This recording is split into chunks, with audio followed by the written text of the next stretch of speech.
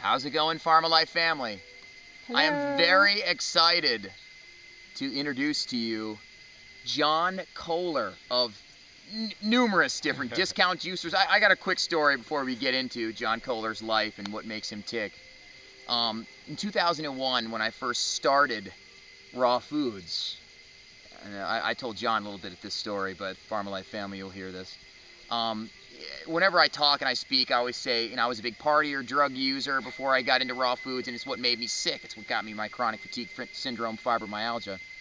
And when I decided to make a complete lifestyle change, my two friends were my juicer and my blender. I had all my party friends, didn't think I was cool anymore. See you later, goodbye, no more friends left. And for a while there, as I was getting my head wrapped around living this way in a completely different way, my two friends were my Vitamix and my Green Power juicer. And where did I go? I Googled, you know, how can I get a discount on these two things? And I went to discountjuicers.com in 2001. So one of my first contacts with the raw foods movement was that website.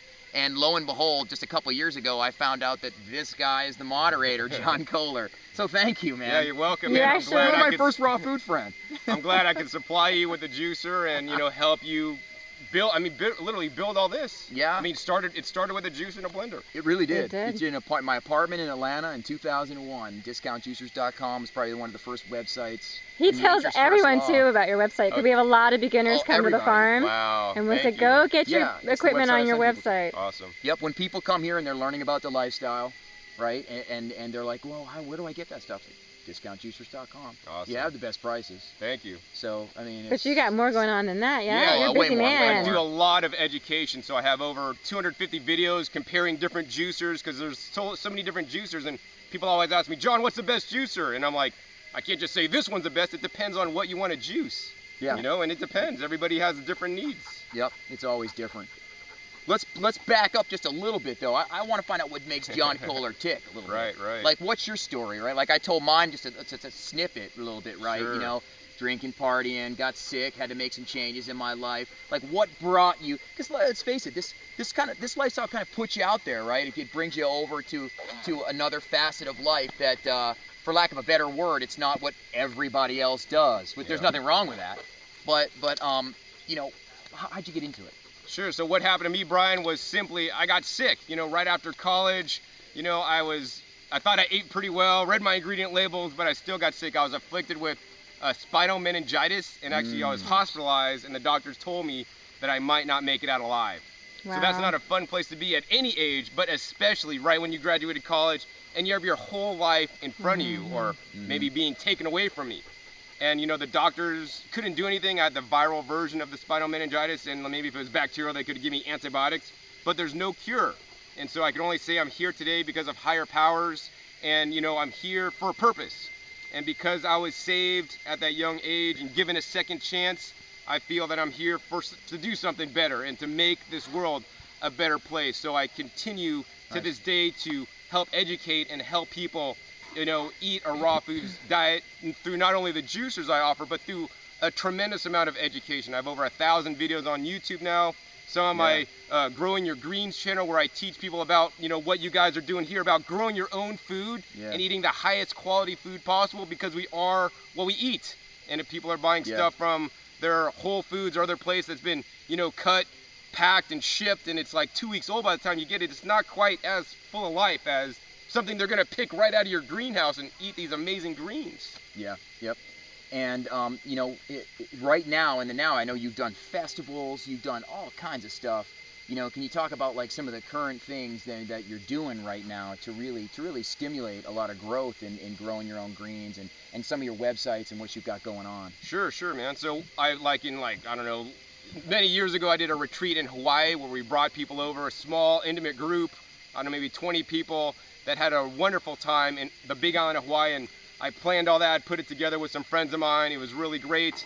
For the last 3 years, I've had the Raw Health Expo in Sebastopol or Santa Rosa area, California. I've had, on average, about 500 people attend a 2-day intensive, like 8-hour day expo of raw food. So we had the vendors and we had speakers like every hour. We had 3 different venues where people would hear talks or see recipe demos to know how to do this stuff.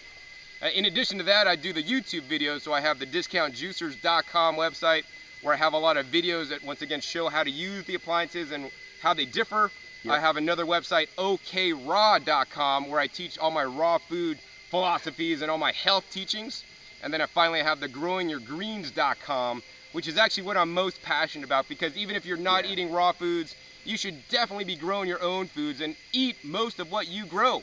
Hopefully you're going to eat it raw, but if you got to cook it, that's way better than getting the processed junk or even the, you know, commercial organic produce that you can find.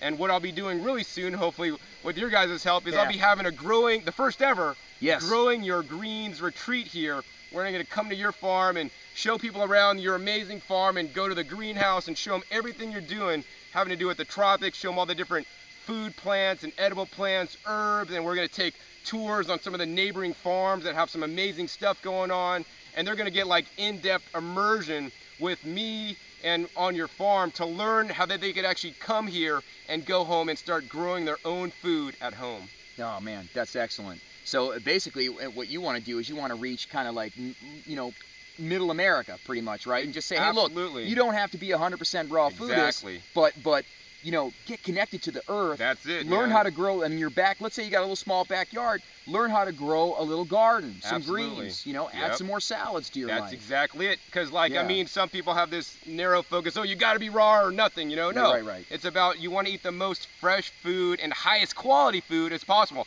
Now, I had that, you know, the fresh raw food in for a long time, and then, you know, recently, I don't know, last several years, I really got into growing your own food, and that's really the key that many people in raw foods miss. And I mean, you guys are doing it here, so obviously you guys know about it, and I'm here to share this message with others and yes, reach the mainstream people.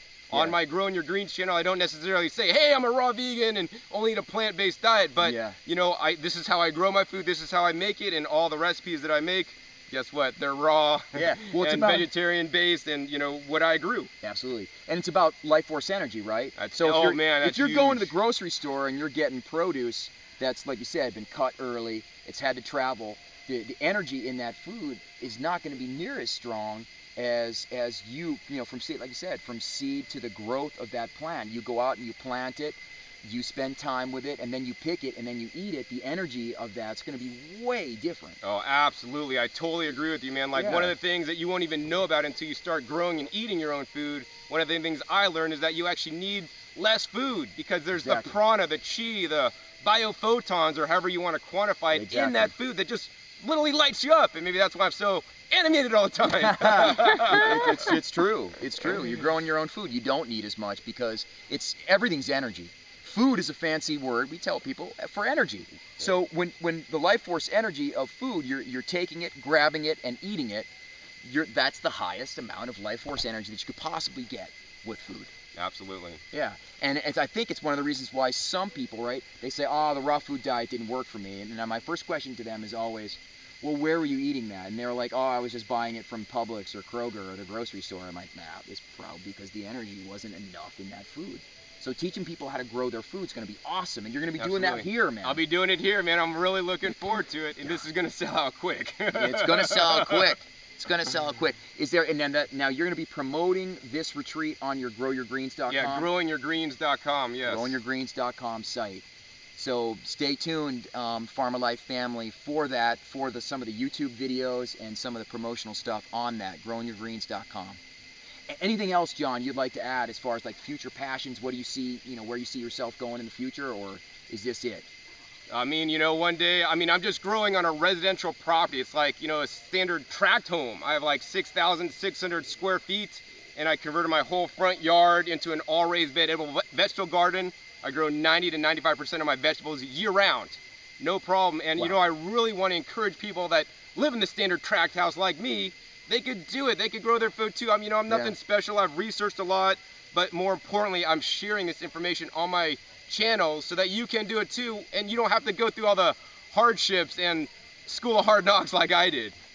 That's awesome, John. Thanks for bringing this to not just the hardcore raw fooder, for everybody, because everybody can just get their hands back into the soil, You know, it's like my father talked about the Victory Gardens back in World War II, man, yeah. for sure. right? I mean, and they, you know, and they all thought, oh, you know, gosh, you know, we have to grow this because all the other food was going to the army. But now, look at that, we're going back to the Victory Gardens. You're helping people going back to Victory Gardens. One garden again, at a man. time. One garden at a time. High five, brother. Awesome, dude. All right, man. All right. Thanks, Farmer Life family. We'll see you again soon.